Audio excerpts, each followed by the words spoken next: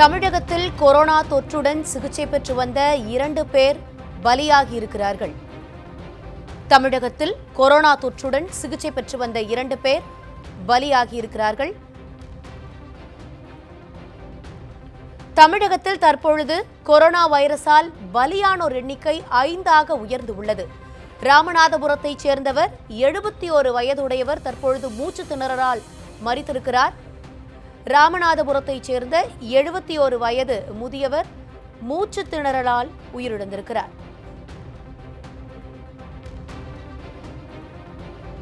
ராமநாதபுரத்தைச் சேர்ந்தவருக்கு corona தொற்று இருந்தது தற்போது உறுதி செய்யப்பட்டுள்ளது.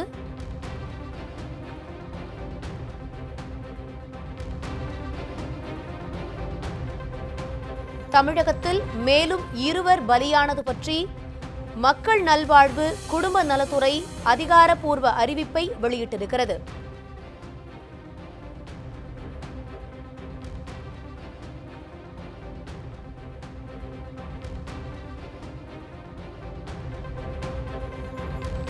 இது தொடர்பான கூடுதல் விவரங்களோடு செய்தியாளர் ஷர்லி இணைந்திருக்கிறார்.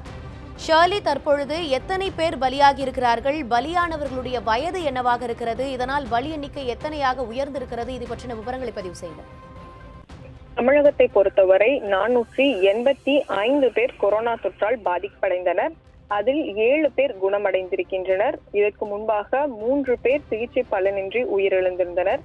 இதுவரை பார்த்தோம்னா 475 பேர் அரசு மருத்துவமனைகளில் கொரோனா தொற்று பாதிப்பு காரணமாக சிகிச்சை பெற்று வந்தனர்.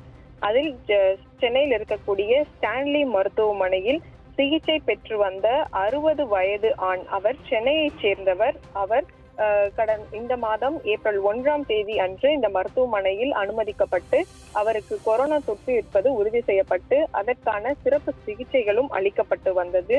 இந்நிலையில் பார்த்தோம்னா அவர் இன்று அதிகாலை சுமார் 1:45 மணியளவில் அவருக்கு இந்த சிகிச்சை பலன் அளிக்காமல் அவர் உயிரிழந்திருக்கிறார்.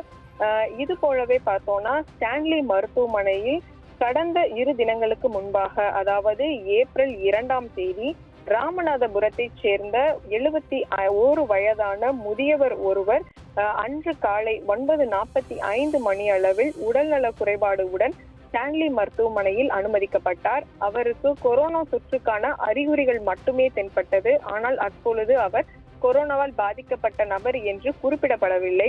அவருக்கு சிகிச்சை அளித்த 2 மணி நேரத்திலேயே அவர் மூச்சு திணறல் ஏற்பட்டு அவர் உயிரிழந்தார். எனினும் அவருக்கு கொரோனா பாதிப்பு இருக்கலாம் என்ற அடிப்படையில் அவரது மாதிரிகள் எடுத்து சோதனை செய்யப்பட்டது. அதில் அவருக்கு கொரோனா தொற்று இருப்பதும் உறுதி செய்யப்பட்டிருக்கிறது. எனவே தமிழகத்தை பொறுத்தவரை 2 பேர் கொரோனா தொற்று பாதிப்பு காரணமாக உயிரிழந்ததாக சுகாதாரத்துறை சார்பாக அறிவிக்கப்பட்டுள்ளது. எனவே இதுவரை தமிழகத்தில் 5 பேர் கொரோனா தொற்று காரணமாக உயிரிழந்திருக்கின்றனர் என்ற அதிகாரப்பூர்வ அறிவிப்பானது வெளியாகி இருக்கிறது. ராமநாதபுரத்தைச் சேர்ந்த அந்த 71 வயது முதியவர் என்பவர் துபாயில் இருந்து வந்திருந்ததாகவும், சென்னையைச் சேர்ந்த அந்த 60 வயது முதியவர் டெல்லியில் இருந்து வந்திருந்ததாகவும் மருத்துவ வட்டாரங்கள் தகவல் தெரிவிக்கின்றன. எனவே இவர்களுடன் இருந்த உறவினர்களையும் தனிமைப்படுத்தி அவர்களுக்கும் கொரோனா தொற்று தொடர்பான அந்த பரிசோதனை என்பது நடைபெற இருக்கிறது. தொடர்ந்து அவர்களையும் மருத்துவ கண்காணிப்பில் வைத்துள்ளனர். சௌமியா,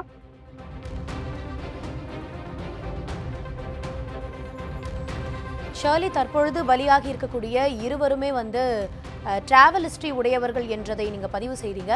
இதுவரைக்கும் பலி எண்ணிக்கை 5ஆக உயர்ந்திருக்கிறது. இதுல சமூக பரவல் எத்தனை பலி வாங்கியிருக்கிறது? அது தொடர்பான விவரங்கள். இதுவரை சமூக பரவல் என்பது தமிழகத்தில் இல்லை என தமிழக சுகாதாரத்துறை சார்பாக அறிவிக்கப்பட்டிருக்கிறது.